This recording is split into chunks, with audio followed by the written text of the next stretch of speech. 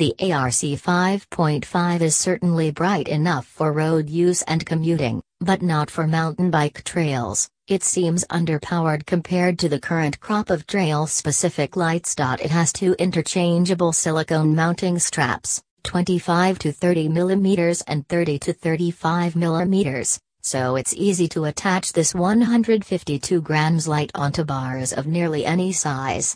Unfortunately, they're not that secure. Throughout our rides, especially on rougher roads, the ARC 5.5 slowly tilted back until it was high enough to blind any passerby. Changing to the smaller strap did not remedy the problem on our oversized bars. With the combination of Knog's unique elliptical reflector and a single CREE XM-L2 LED, the ARC 5.5 creates a beam wide enough for both commuting and after-dark training sessions.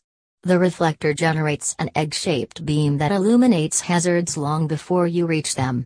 Knog claims that the light's 16-degree, vertical, by 24-degree, horizontal, beam is visible at over 1,000 meters. The cockpit can get a bit crowded when you use the ARC 5.5 with a bar-fly-mounted Garmin.